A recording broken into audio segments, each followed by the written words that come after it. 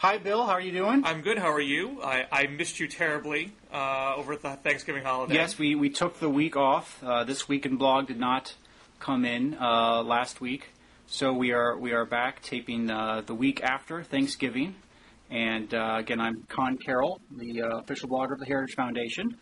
I'm Bill Scher, blogger for Campaign for America's Future and Liberal Oasis. You also blog at The Next Right, I believe. I do. I'm not an editor there, though. I mean, the Soren and Patrick and Hinky and Matt Moon, they can post stuff on the front page if they want, but I have to write what I want and then sell it to them to get it promoted to get it up there. So I contribute, but it's not my baby. So, big excitement for bloggers in the conservative blogosphere. A victory in Georgia. Yes. I don't know if it's super excitement, but Red State was excited. Eric was excited, but it's a bit more of a home state win for him. He's down there and making himself. So. A favorite blog headline on the left was from Fire Dog Lake's Blue Texan. Eric Erickson dances in end zone after a late field goal by Saxby Chambliss makes final score 48-3. Yes. I always like Fire Dog Lake for their good headlines and humor. So what is the general attitude? I mean, is it a sense of saving grace, or is it a shrug of the shoulders that, well, this was expected in the first place?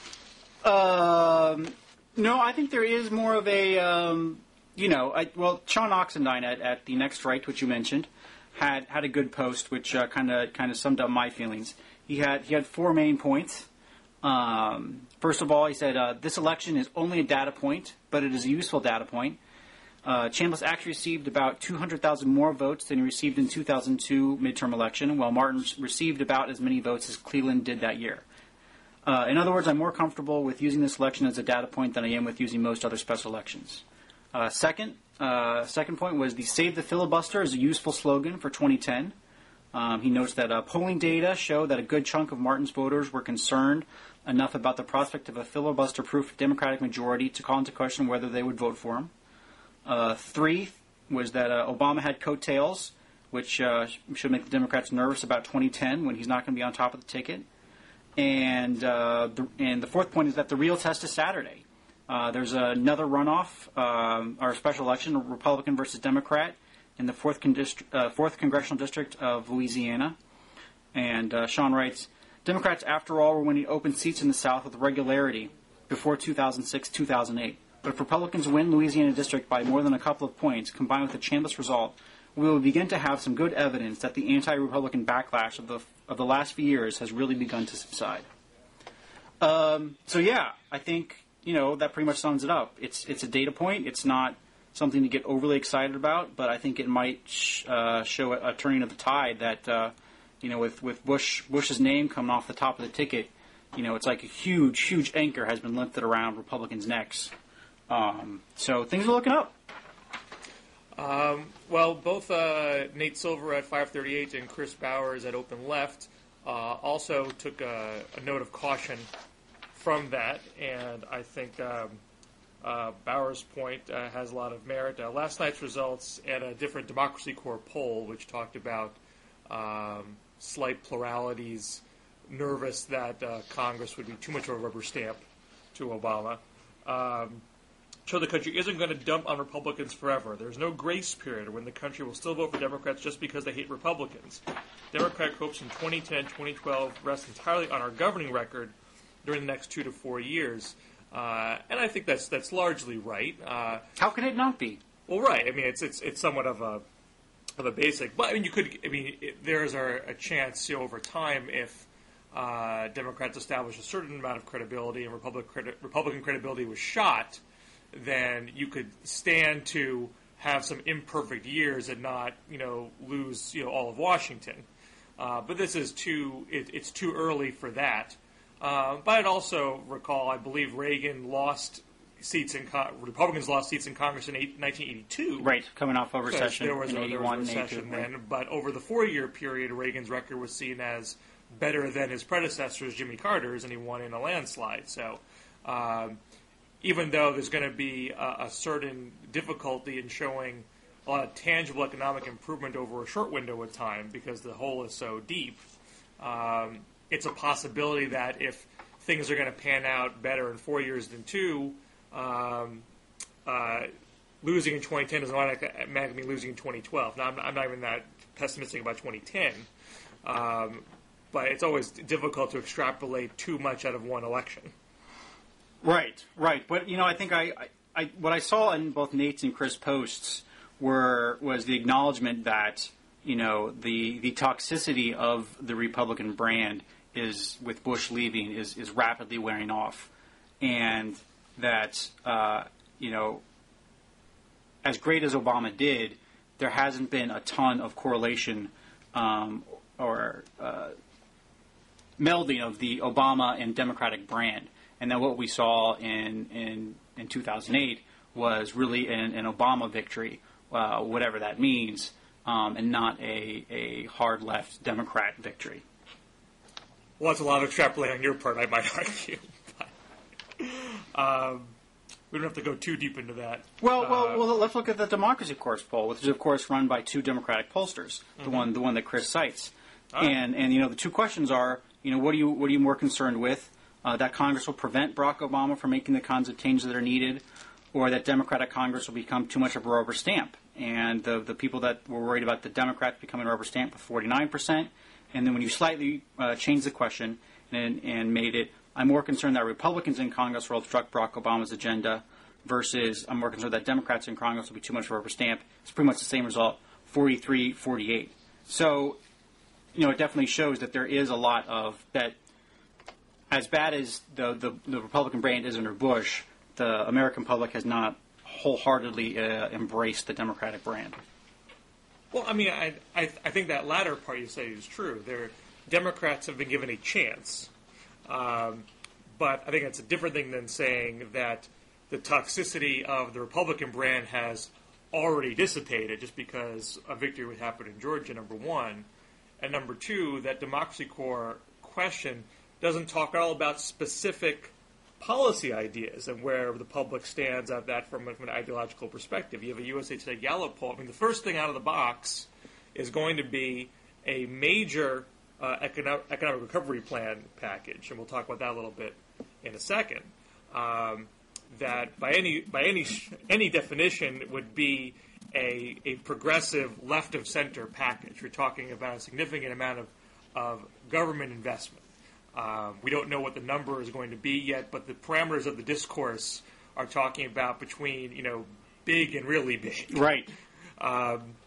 And USA Today Gallup poll this week, said, do you think we need to have, a big government stimulus plan? And that won 58-33. So the point of the Democracy Corps poll is, I think, is a general skepticism of consolidation of too much power into one person, a general fear that things might be taken too far. There's not, again, a deep reservoir of trust.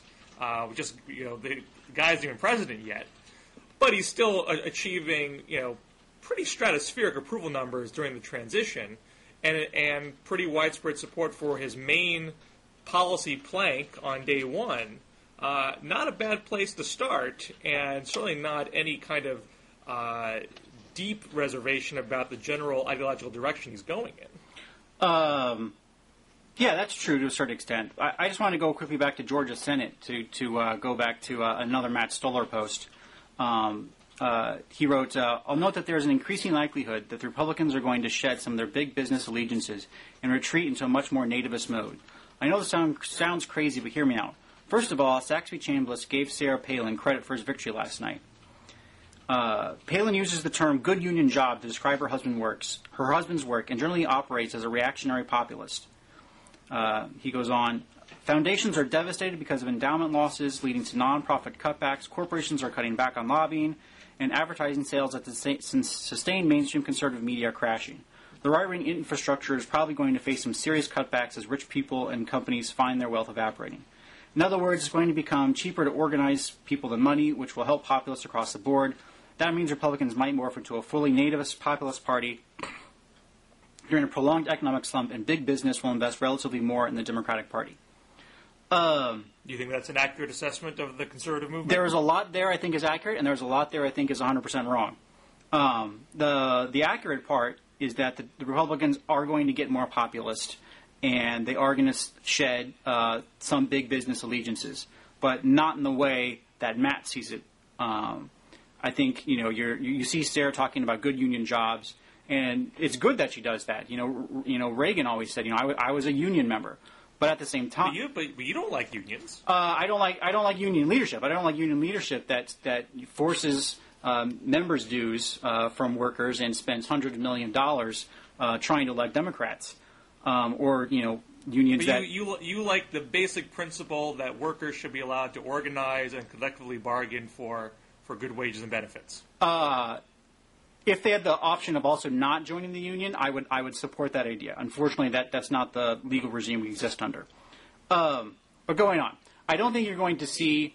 I think what Sarah's rhetoric shows is the same kind of better rhetoric that Reagan had of saying, union workers are good, union workers are strong. We're not against union workers. We're against union leadership. So you are going to see a softening of that tone, but you're not going to see any type of movement towards going towards more restrictionist policies, etc. But I do think you are going to see a more libertarian populism. Look at the broad success of the Ron Paul campaign. Ron Paul's not exactly a charismatic guy. It's not like that movement took off because Ron Paul gives great speeches.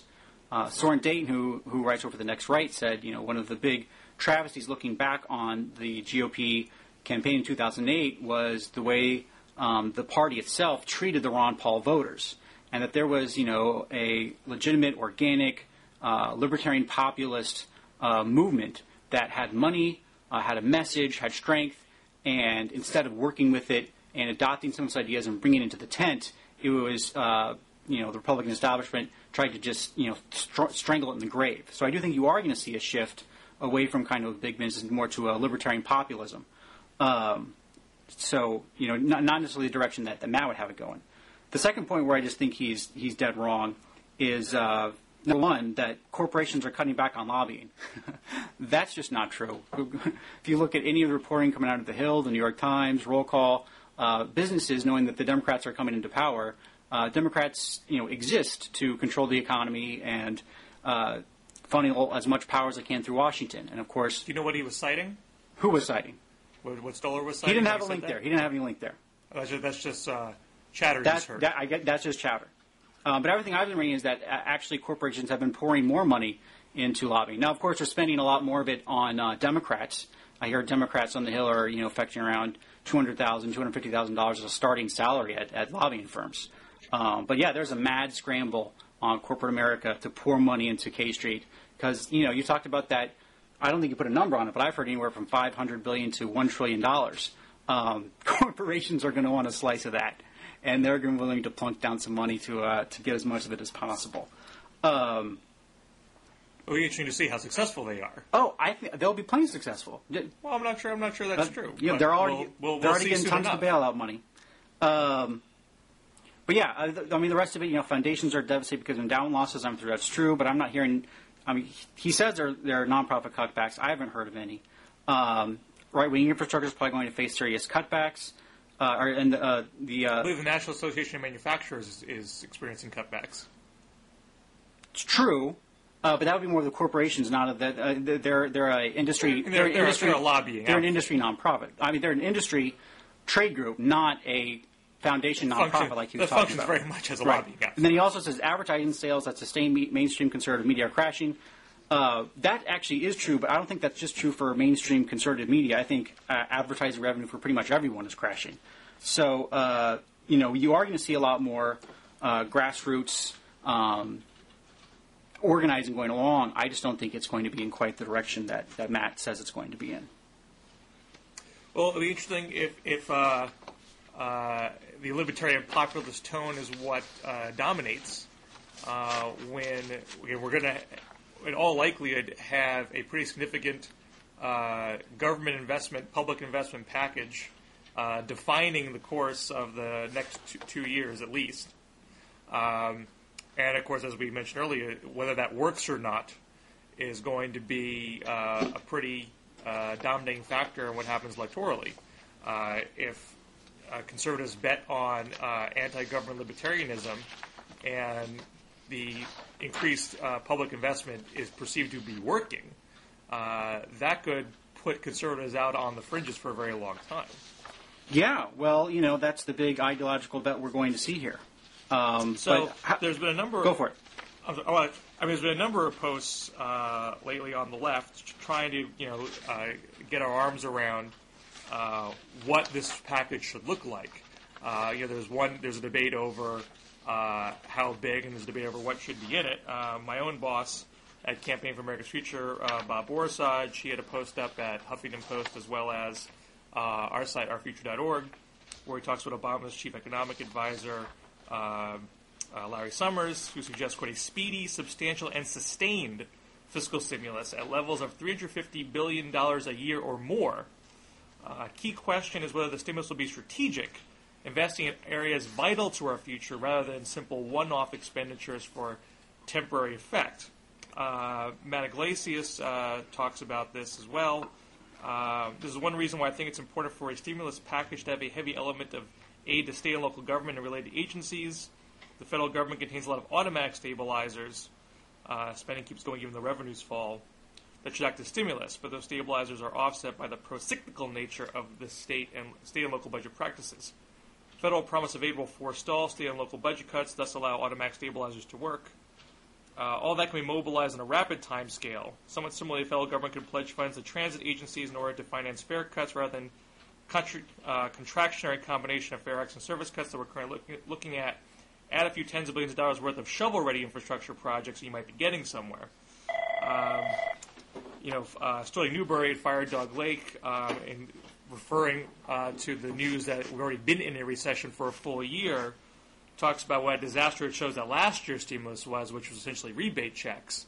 So that helps bolster the argument for public investment in tangible things, as well as state and local government aid so they can keep providing services. That's the direction we seem to be going in.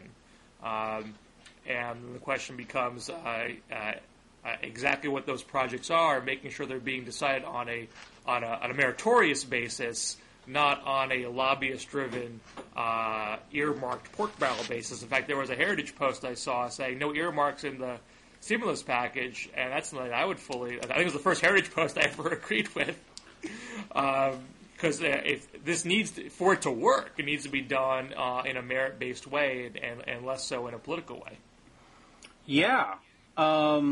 So I guess I don't hear a lot of coherence there. I mean, on the one hand, you're saying we need to get this money out the door as fast as possible, but on the other hand, you're saying we need to build this magical box that's going to make sure all the money is invested wisely and not based on lobbying or other political ideas. So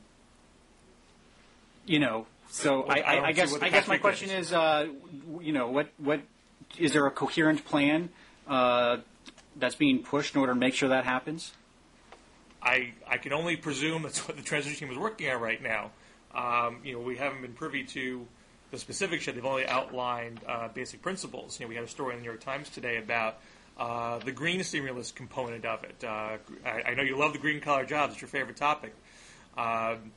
It's now annoying me a lot less that it's all going to be wrapped into the stimulus. So, it's all just it's diluted. Now it's all just big government New Deal spending, and if you call some of it green, fine, whatever. I guess the rest of it's brown or orange or whatever. It bothers me less. Interestingly, and they talked about that. Talked about a number of things. They mentioned weatherization projects, and I thought that caught my eye because that's something you can do immediately. Some of these things are long-term projects, and we're talking about a recession that could last until 2010. That's why you see Borisaj talking about not just substantial but sustained. These are not something to just prevent a 2-quarter recession. We're talking about a potential year recession. Are weatherizing buildings? Is that a sustained? Is that considered sustained? No, investment? that's something that would be more short term. Okay. You could weatherize things now. So are you for or against weatherizing? You're for or against weatherizing? I'm for it. I'm saying that it's interesting that there's going to be a combination here of things that I suspect you will see the impact of immediately. It's not like weatherization is not something that requires more technology or R&D. Just a question of, like I've mentioned before, my own home, my state of Massachusetts subsidized my weatherization 50%. So basically, you're for everything. You're for both sustained spending that's going to be sustained and renewable, but also stuff that's going to be short-term, like weatherizing, just as long as all it's done wisely. Exactly. Okay. And so that's to speak to what Bowers was talking about before. If you can do stuff that's going to be felt in a positive way immediately, that's going to help you politically in 2010 and maintain support for a longer-term strategy. And if that stuff is working well, and the right is planting its flag on libertarian populism, that's going to put them out in the cold. If this stuff is not executed well, and you get more of like a big dig situation where there's a lot of cost overruns and safety problems and things like that, then it's going to blow up in everybody's face. Yeah, so this is very high stakes. Right. No, you talk about the big dig, and of course they just opened the Capitol's Visitor Center, which initially was only going to cost $90 million, ended up costing $630 million, and it took forever to build. And I guess if the Democratic Party's future rests on whether or not all this infrastructure spending is going to come on time, not overly budgeted, and be free of political scandal, I'm willing to take that bet. But I'll go ahead and read a Greg Mankiw post, which is on point. He says, one thing all economists agree on: if there are public investment projects that pay a high rate of return, those are worth paying for, even if it means borrowing. But that is always true. Even if we were at full employment and there were no possible employment effects or fiscal stimulus, we should undertake public investments that pass a cost-benefit test. In this regard, two observations come to mind. First, since most infrastructure is used locally, the proper level of spending is best determined by state and local governments rather than by the federal government. And Heritage has done a lot of work on how states can best reform their own procurement systems to make sure that they're making transportation infrastructure done wisely. Second, Mankiw writes, more public projects would pass a cost-benefit test if we replace the Davis-Bacon Act. This law requires contractors on these public projects to pay prevailing wages, which are typically union wages well in excess of what could occur in a free market. If the government paid market-determined wages for infrastructure projects, we could have both more infrastructure and less government debt. Without debt, the legacy would benefit future generations. Well, interesting. I wasn't prepared to talk with this, but Ryan Advent, who blogs at the Bellows, I think it's the same post you're talking about. The point about state and local governments being better for public investment than federal. Yes, that's been a long Heritage position. Ryan Advent says, this seems like the kind of thing Greg Mankiw might want to justify rather than simply assert. I can think of about 10 different ways this doesn't stand up to scrutiny. First and most obviously, quality interstate transportation is economically important. Absent federal coordination of infrastructure spending, we would probably see suboptimal investment in such transport. It doesn't do a state much good to build a high-speed rail line or new freight capacity up to its border and no further. He goes on for a little bit more. So, I'm sure there are certain examples where that's true, but there are certain things that you need to have federal support, coordination, high-speed rail being one, smart electrical grid being another. So much of the infrastructure as far as bridges, roads, especially the stuff you're talking about, light rail, that's all going to be within cities, which, except for D.C., which you have here, are generally, within the state. And I don't get the impression from what Obama was saying, for example, at the Governors Association meeting this week, that he's looking to micromanage stuff like that. He's looking to the governor specifically and saying, you have a better sense of what projects are shovel-ready and are needed to help your state, and I'm looking to you to help design those plans. So he's looking for those state partnerships and looking to help subsidize them, but not have it be overly micromanaged. We'll see what Nancy puts on his desk on January 20th. We will see. I just wanted to mention one other post. This one by Matthew Continetti, who was on Blogging Heads earlier this week. But he was taking on a Paul Krugman column. Krugman was citing two ideas about when there was a liquidity trap in the past, and Matthew block quotes Krugman. The first took place in 1937 when Franklin Roosevelt mistakenly heeded the advice of his own era's deficit worriers. He sharply reduced government spending, among other things, cutting the Works Progress Administration in half. Are we doing New Deal stuff? Yeah, just this one post. Oh, are we still on this? Are you still trying to pretend the New Deal didn't work? You're cutting me off here. This is Krugman admitting the New Deal didn't work and explaining why. Well, Krugman's argument was the New Deal wasn't progressive enough. Right. Will you just at least let me finish the post? Okay. He sharply reduced government spending. This is Krugman's words still. He sharply reduced government spending, among other things, cutting the worst part of his administration in half, and also, and then this is what Constantine bolds out of Krugman, raised taxes. The result was a severe recession and a steep fall in private investment. Still Krugman, the second episode took place 60 years later in Japan. In 1996-1997, the Japanese government tried to balance its budget, cutting spending, and again, Continental bolds this part, raising taxes. And again, the recession that followed led to a steep fall in private investment.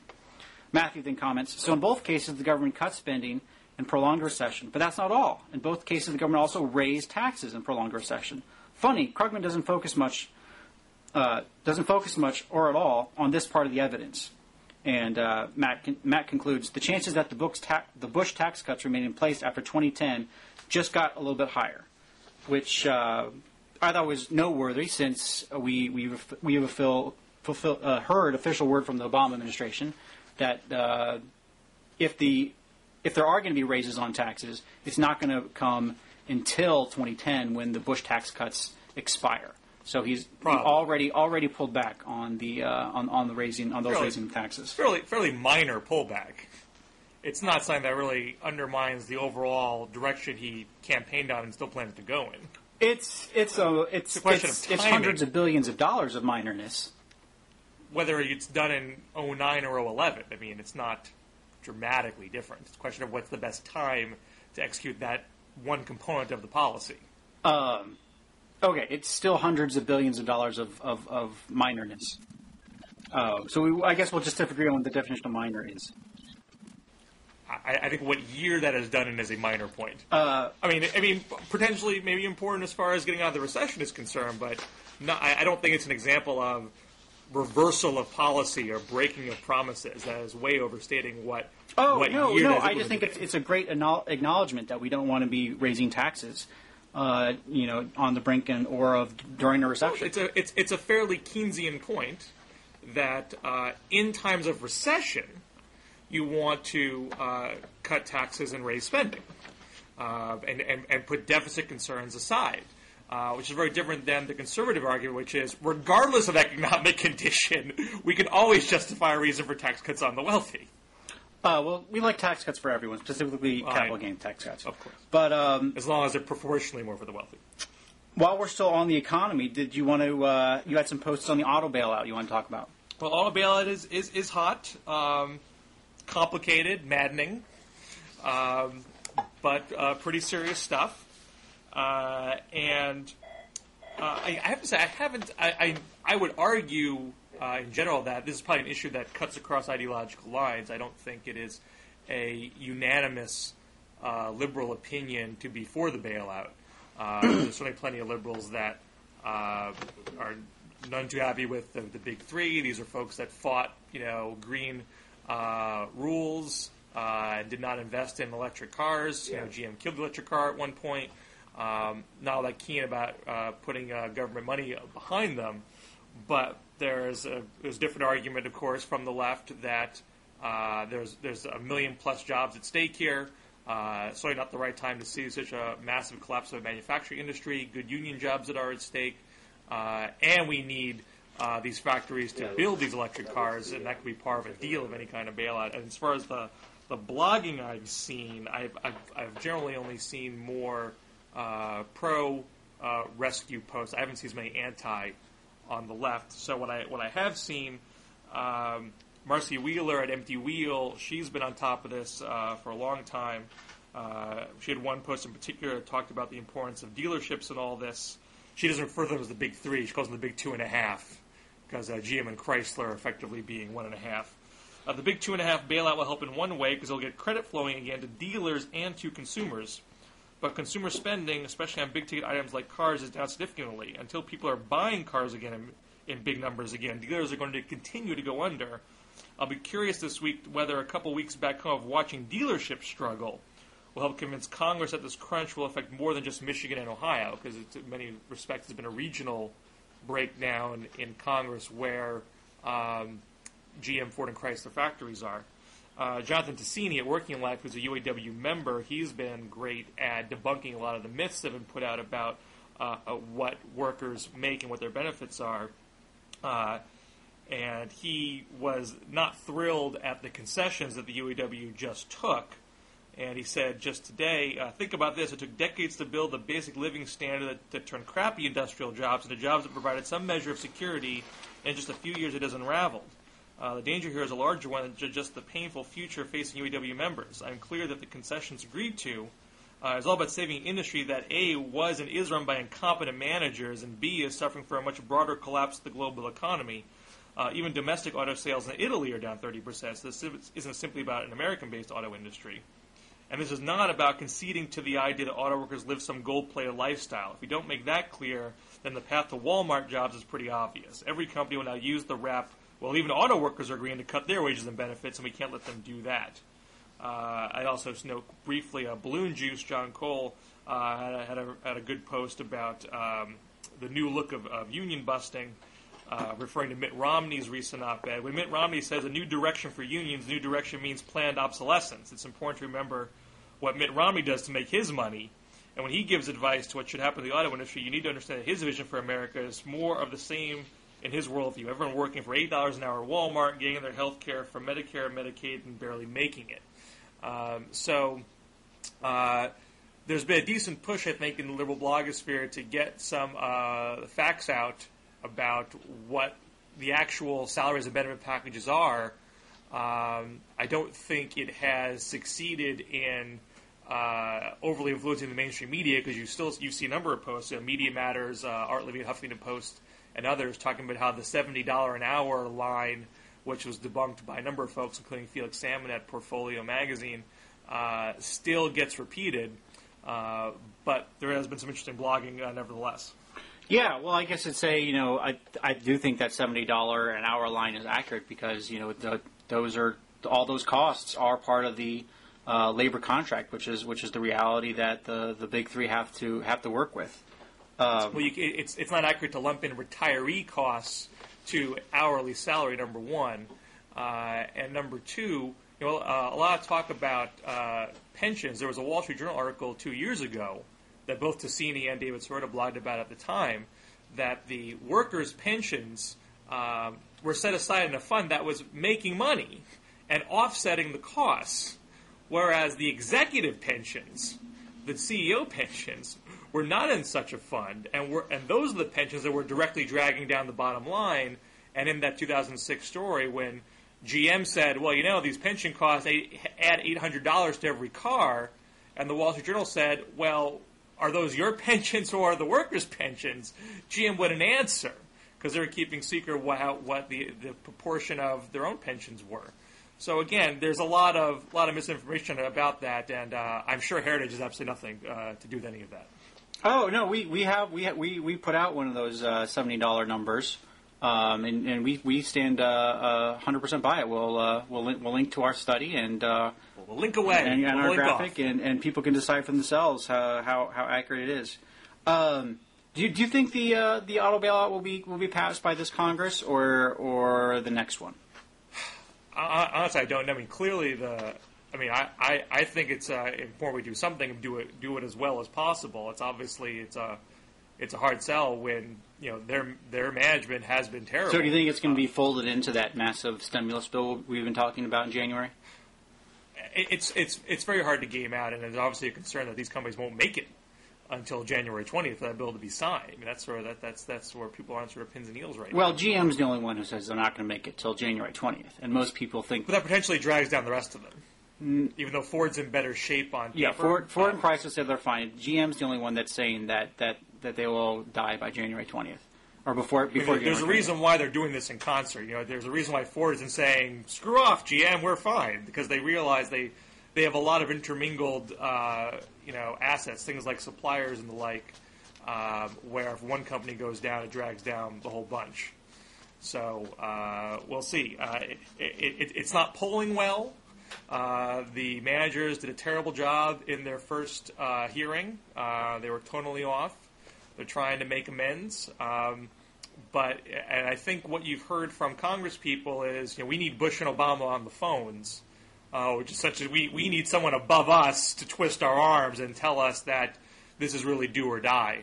And I don't know, I can't predict if they're going to do that now. I mean, obviously Bush is far less inclined to do it than Obama is. Well, I got a question for you, but first, let me just report that the opinion on the conservative blogosphere is pretty much unanimous, 100% against the bailout. Sure. Jim Manzi at the corner, who has a consultant background, Isn't he one of those guys that kept saying that we're not in recession? I don't know. Anyways, he took a look at the GM restructuring plan, and this is what he wrote. I've been working my way through GM's much heralded restructuring plan that is being submitted to Congress tomorrow. There's a lot less work than I thought it might be. It makes at least one point very effectively. GM has an incredible short-term cash problem. While I am skeptical of bankruptcy in the next 27 days, which GM claims will happen without a $4 billion government cash infusion by the end of the month, it is surely true that at current course and speed, this company is going to run out of money within a few months. And even worse, if we look out over the next 6 to 9 months, it's very discouraging, even if they get the bailout. However, even if GM got the loans, and if we had a decent customer auto purchase for the next year or two, and if GM is able to improve its operations sufficiently, then they could squeak by. The point of this document was supposed to be the presentation of the plan to achieve these operational improvements. But there's no there. I guess somebody who's never read a real business plan might mistake this document for one, but it's a joke. It's basically a list of assertions of amazing improvements entirely discontinuous with actual performance to date that they will achieve. What's missing is any real indication of how they will go about accomplishing this.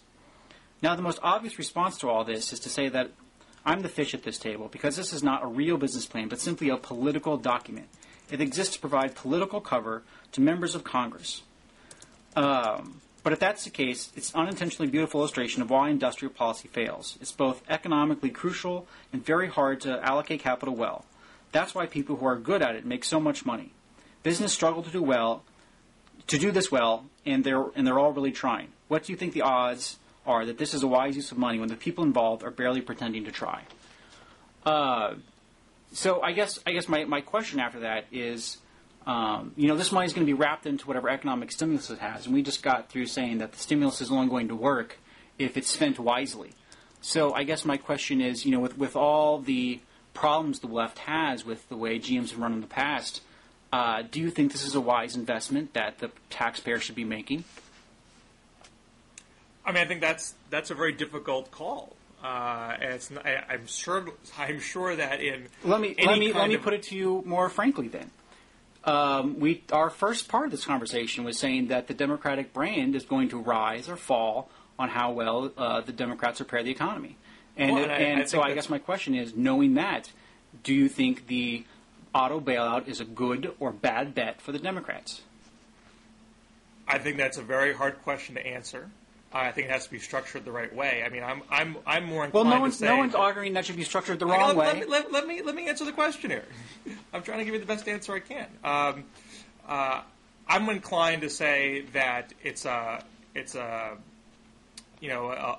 question of what are your better of bad options.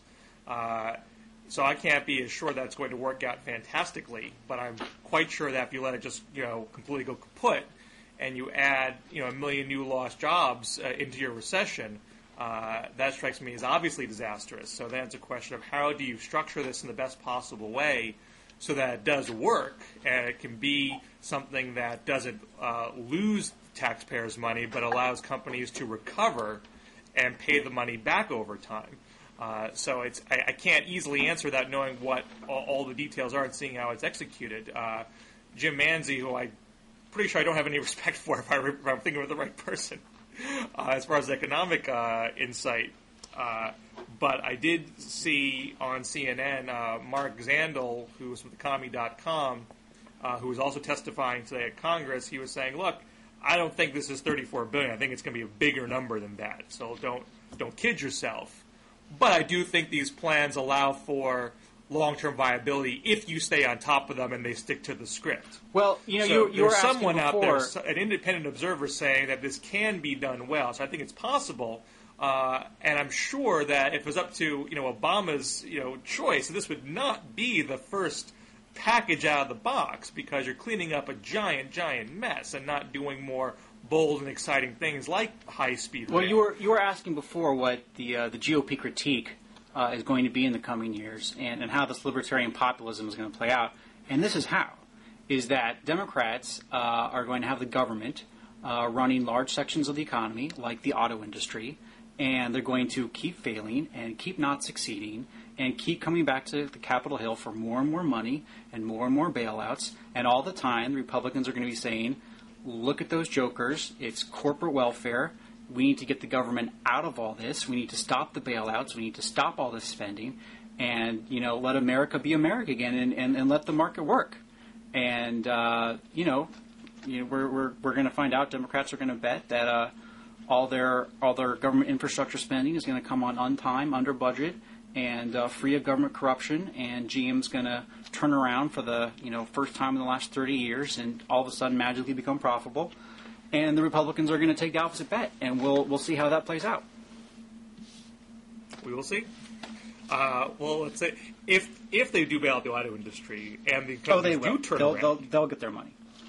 What's that? They'll get their money. Obama will give them the money. But if it's done and it is done well, I mean, this I think is I am more inherently confident that you can do public investment into green technology, high-speed rail. One would hope so. If you weren't, you'd be a Republican. Right.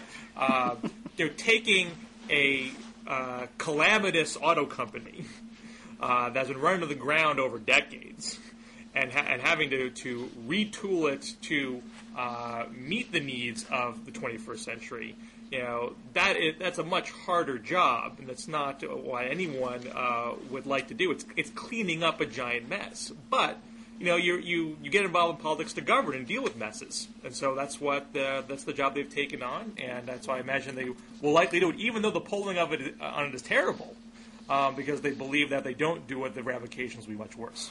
Well, good luck running GM. There was a proposal out there by Dan Neal of the LA Times to temporarily nationalize GM.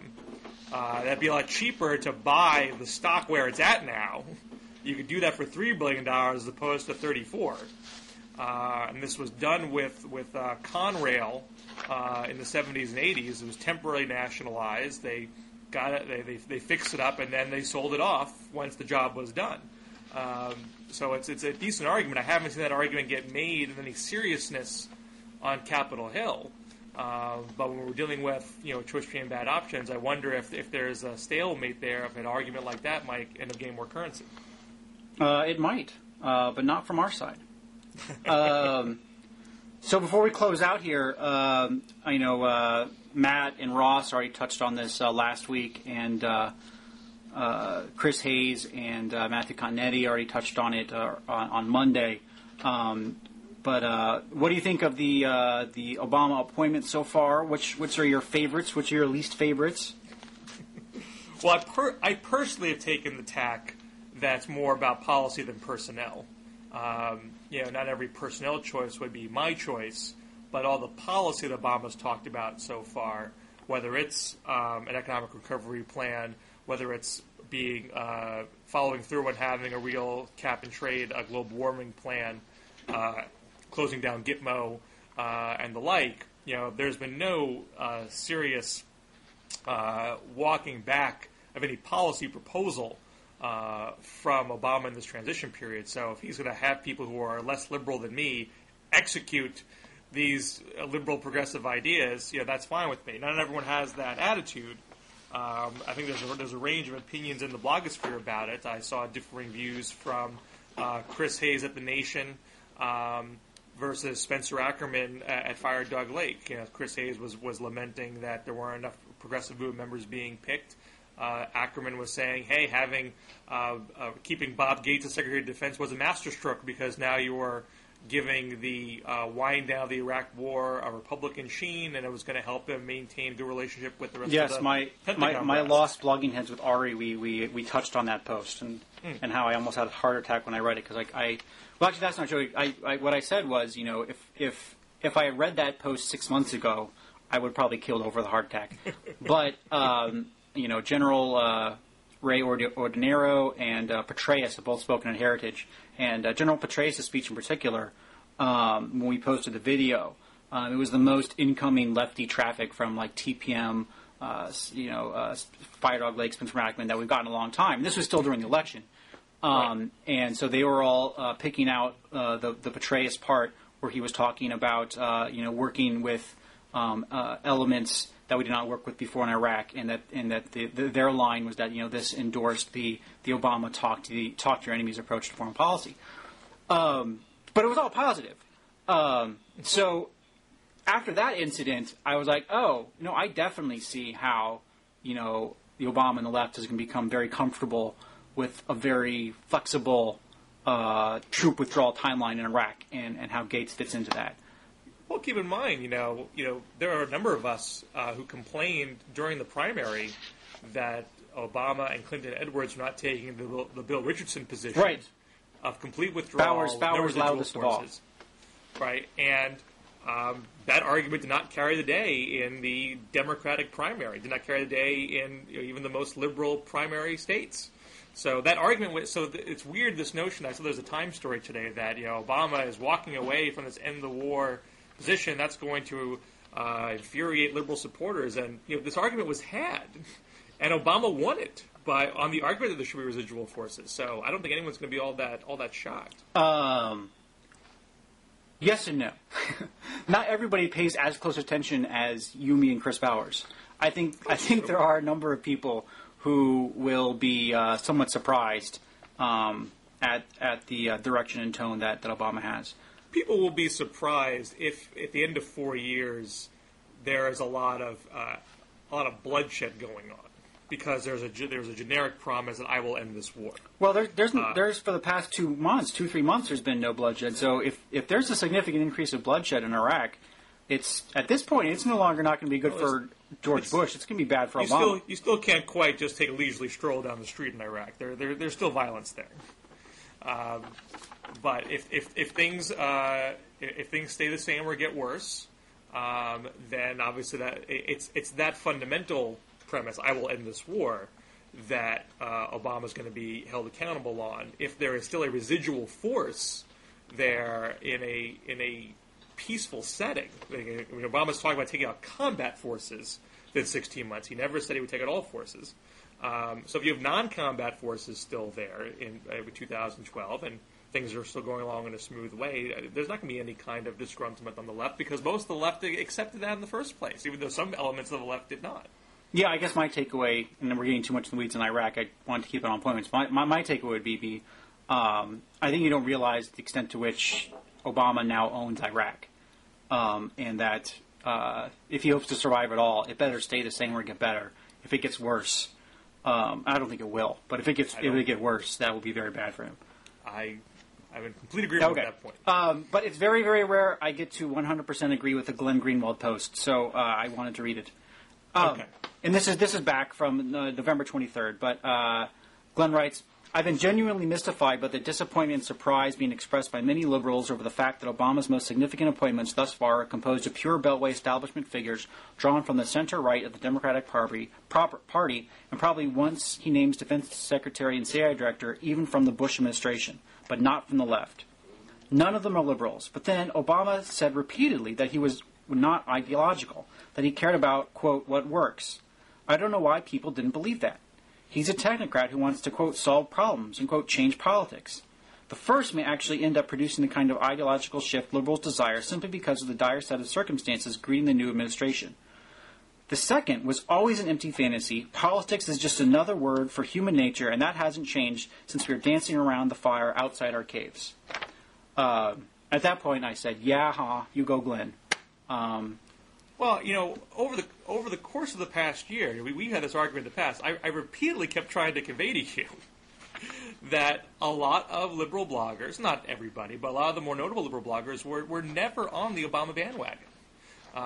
Even though Coase was, not Coase the person, but Coase the community, was pretty strongly for Obama relatively early, and a lot of people looked at that as saying Obama has the net roots.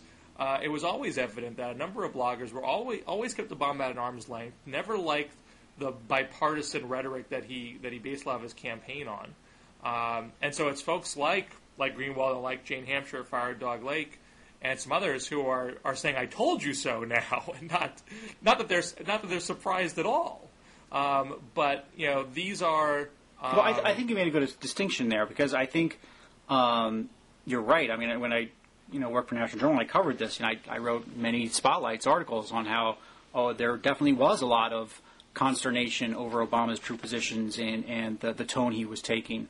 Particularly the bipartisan part of it in the leadership. Not all, but a lot of the leading members of the progressive movement. But I think you're right to make a distinction in that the Coast community, and I think the larger progressive blogosphere, the leadership definitely bought hook, line, and sinker this change we believe in. Obama's the dawning of a new age. He's going to lower the sea levels, et cetera, rhetoric and story. And I do think those people are in for surprise and disappointment. Well, I don't think that's. I mean, there's definitely, and you're seeing a little bit of this in the blogosphere now, where some bloggers who have been skeptical of Obama are being critical of other bloggers who are being more diehard Obama. Both Greenwald have made that point. Sirota, who's put up some critical posts about Obama, has been trying to stress, hey, we can't have a strong progressive movement community if we can't dissent about anything. So don't beat me up if I say something critical. But there's this. Liberals had a tendency to oversimplify the right, to treat the right are a bunch of sheep. They're all top down. They do whatever Karl Rove and their masters tell them to do. When it's a more diverse movement than we gave it credit for. And the left is the same way. There's diversity of view. There's some people who like the fact. There are liberals who like the fact that Obama made these picks. They like the pragmatic element to it. You have in the most recent Gallup poll 94% approval from Democrats about how Obama's handling his transition. That obviously is going to include a lot of self-described liberals. So it's not that people are going to be surprised. It's that the range of view within the left is more diverse than people on the outside give it credit for. All true. I think the ultimate takeaway from this week in blog is that it's all going to come on. It's all going to turn on how the economy turns out and how what the Obama administration actually does and what his policies do. Not so much the personnel. It tends to be that. Okay. Good place to end it, Bill. Great to talk to you. Talk to you next week.